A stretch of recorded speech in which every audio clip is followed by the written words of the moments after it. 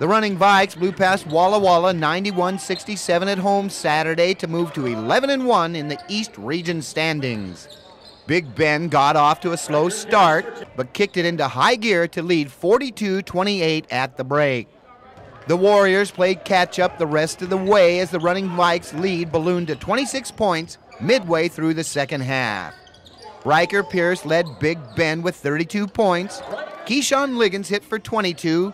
Mogaladou finished with 16 points and 3 blocks.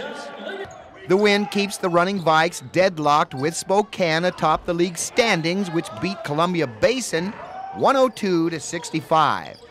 Both teams have a game to play Wednesday before closing out the regular season at Big Bend on Saturday.